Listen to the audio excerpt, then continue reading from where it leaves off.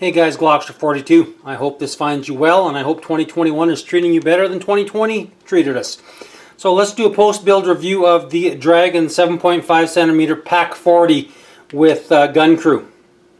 Now I've had this kit probably in my stash, well not probably, I've had this in my stash probably for 10 years, maybe 12 years, and I know what Dragon kits are like, and I just couldn't get myself to build it. So the other night I just sat down like, what am I going to build? Grabbed it and like, let's do it.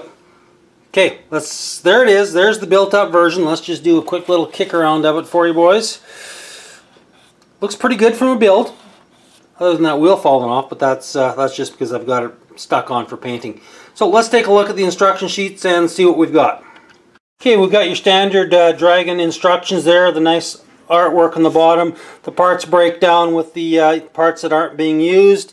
It's a small kit, and so I guess they figured, well, we'll just have small instruction sheet. Unfortunately, it is your typical Dragon, very crowded, very cluttered parts breakdown.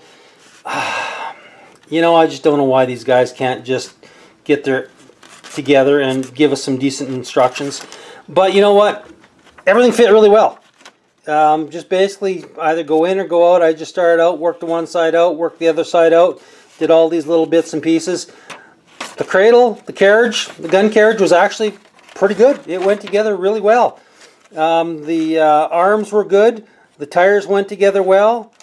The muzzle brake, they give you 3 different variants. Well, I guess that's just a Dragon thing. Single piece barrel, no seams.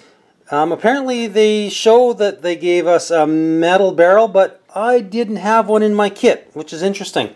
I just noticed that now. Okay, so they tell you that there's a metal barrel, but I didn't get one. So, step 6 is really where the tire wheels come off of this kit. Typical Dragon. From here on, the fit, the engineering is just brutal. This gun cradle doesn't fit worth a damn. There's a massive seam down the middle. These are all incredibly fiddly. There's big, thick, heavy injection points that you have to cut and clear. This was a bugger to try and get lined up straight. You really got to take your time, do lots of dry fitting, and really, really, really work at it. These, you know, it looks pretty simple just putting all these wheels and whatnot on, but they're either too big or too small to fit the points. Nothing lines up really well. It's poorly engineered. It gives you photo etch gun shield. I chose to go with the plastic just because I absolutely loathe working with photo etch. But let's take a look at that photo etch gun shield. So as you can see, photo etch gun shields were included. They also give you little brass studs for spacer mounts on there. But you know what? If you're gonna solder it up, maybe it would work better. But I hate using super glue. I don't like photo etch, so I left them off and went with the plastic. I think the plastic looks just as well. If you want to get super fiddly, and I didn't feel like losing what little hair I have left on this. I'm like, you know, model building's supposed to be fun. I just left them off. Now as you can see, it actually builds up to a fairly nice kit. It doesn't fit really well. It's all wobbly and wonky in the bottom, so you're going to have to glue all that up. I left this all apart just for painting. It gives you a couple of different options.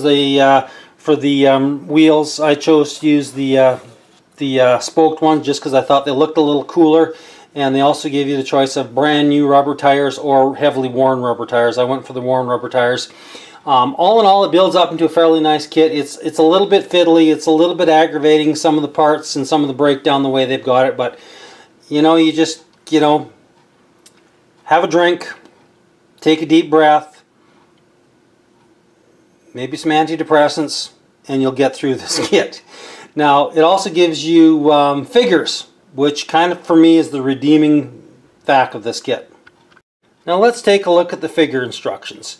Guys, I don't need pictures of the figures. I just want a plain black and white outline of all the parts. I've built lots of German infantry figures, so I kind of pretty much know where all the parts breakdown is in the layout. These figures are incredible. Really nice detail. We'll take a look at them here in a bit. But you can see in studio lighting, these come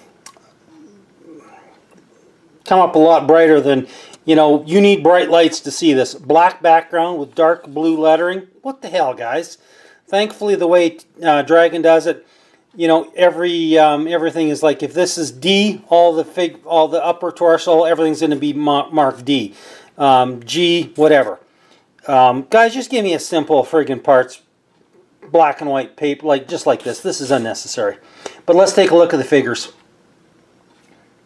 Now this isn't going to show up worth a damn. I should have never painted these black, but I had some extra Tamiya black kicking around, so I sprayed them up. So you really can't see how nicely detailed these are. These figures are just beautiful.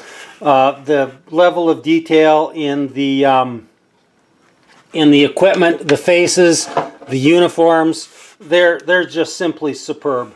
The figures are just excellent. That's a little bit better. I've got my flashlight on them.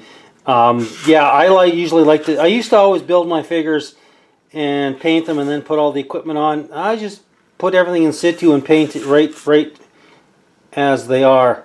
So I'd recommend this kit just for these figures. These figures are really, really nice. So there you have it, boys. Dragon 75mm Pak 40. Well, there you have it, boys. Dragon 75mm Pak 40. Would I build this kit again? Maybe. If it was a really good price, yeah, I would, knowing how fiddly it is. But it's a really nice, once you get all together, once you get past the funky engineering and the weird fit of the upper part of the gun, it looks pretty good. I'm going to put this in with probably a Tamiya truck and put it in Kursk. There are, I don't think there's any markings, there's no decal options with this. Just paint it dark armor yellow. But it does give you, let's kick this in here, a nice selection of 75mm shells, fired and ready to go, plus some single holders. That's really nicely done. Dragon does their accessories on these kits really, really well done.